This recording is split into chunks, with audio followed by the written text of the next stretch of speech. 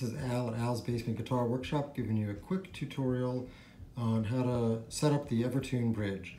There's lots of YouTube videos out there describing what this bridge does. Today I'm just going to be talking about how to set it up with a couple of pointers. First of all, let's talk about what the screws do. We have intonation screw, saddle height, and tuning screws. These are all 2.5 millimeter hex screws. This is where you're going to be doing your primary tuning. I'll explain that in just a minute. And you have your standard tuners up here. The idea behind the Evertune has been, again, described in many places. So for our purposes today, I'm just trying to do a quick video on, maybe explains a little bit better than some of the resources I found when I was learning this device. So the idea is to utilize the spring system here. This is a variation on the old Fender tremolo system with a few important differences. Each saddle has a spring, so that's very different than the standard Fender that typically has 3 springs that's shared by all the strings. So this enables us to maintain constant tuning on each string, whether you're bending or not. So if you're a lead player, you wouldn't have much use for this because when you bend a string on this Evertune bridge, nothing happens. Well, I should say it holds the same pitch, starting pitch. So the idea, there are 2 points on the saddle here that it can travel to. The spring, let's see if I can show you that real quick. See it move some? I have it set up in the middle section, but these saddles rock back and forth to 2 points, one up here and one back there. The idea is you want the saddle sitting in the middle area, which I believe they call zone 2. I would describe it more as a floating zone, using terminology more familiar to most people who play guitar. And the float, of course, is the spring. So this is basic physics. There's a fulcrum point inside here that holds the saddles in that in-between zone between the hard stop here and here.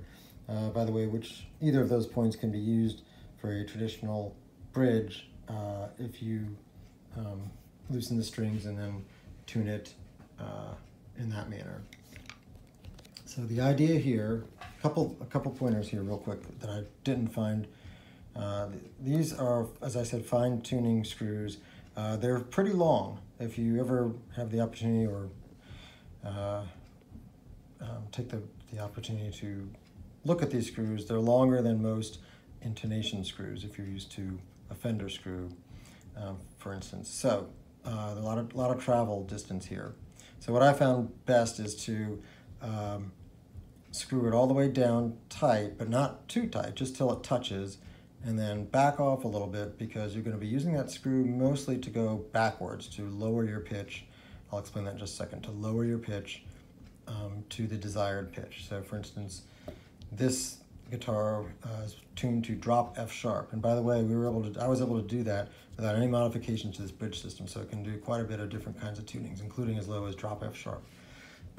So you go up here after you've got your string on, and you tighten using the regular tuning pegs to 1/2 step above where you want the pitch to be. So in this case, for the B string, I tuned to G. Then, once I got that, so at that point, this saddle will be in the forward position. And the idea being that you get it back into that, what I call tremolo zone, or floating zone, if you want to call it that, or what they call zone 2. That happens as you loosen this, coming from, in my case, the G to the F sharp. You loosen this using the tuning screw. This saddle then goes backwards in motion, and once it goes backwards, it'll be in that middle area, and that's what you want, because that's when it'll stay to the pitch you tune it to, no matter what you do on the fretboard. So by backing off these screws, it gives you enough. It gives you what you want in that zone, and that's why I set those screws tight down, because when you when you go to the pitch you want, you will be tuning down to a pitch. Again, different than a traditional guitar. Most guitarists and guitar techs prefer to start a pitch below where they want and then kind of use the tuning peg to come up. This is the opposite of that. So feel free to contact me at Al's Basement Guitar Workshop. I'm in Fairfax, Virginia. You can find me on Facebook. You can find me on Yelp, or you can message me through YouTube, and enjoy. It's a really nice bridge. Does everything it's said to, and it's pretty easy to set up. Again, these other screws are, you just have string height position for your bridge saddle. So this is your typical saddle screw, up and down motion for string height, and then your intonation screws work the same as any other bridge. So again, the main difference is that this zone 2 as they call it, or as I like to call it, like a tremolo zone or a float zone, where the saddle is floating away from these two endpoints, and therefore will hold its pitch wherever you set it up to. One cautionary piece, when I was first learning this bridge, it was, I broke several E strings, high E strings. So I resolved that by reducing the tension on that string, backing off the screw a little bit, and starting over again.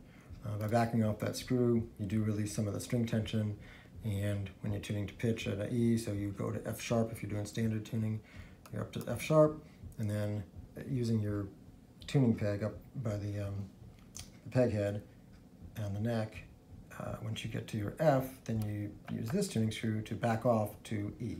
And at that point, the saddle moves backwards, and you're floating between these two endpoints, again, in that tremolo or spring zone. Okay, hope you enjoyed that, and happy playing.